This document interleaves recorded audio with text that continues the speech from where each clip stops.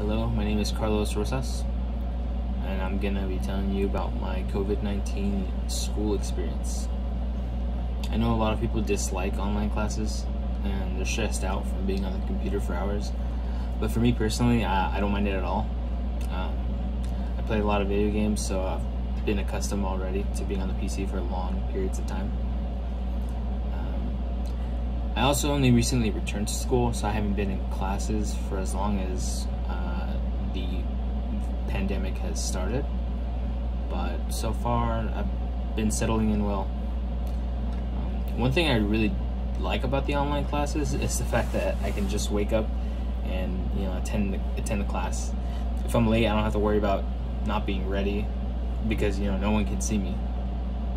At the moment, only one of my classes requires cameras to be on, which is nice. It's a good change of pace, but the rest of the classes, I don't need to have a camera on. You just need to participate remotely. I'll be honest, I do miss being in class and interacting with other students, but let's be real, you don't have to pay for parking. You don't have to find parking. That's assuming you can find any parking, and you don't gotta drive, so in a way you're saving money there.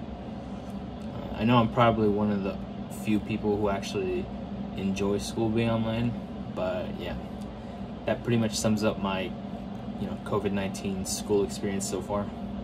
I hope this helps teachers see that it's not all bad for everyone, and to be honest, I hope the teachers are faring well. And that's it.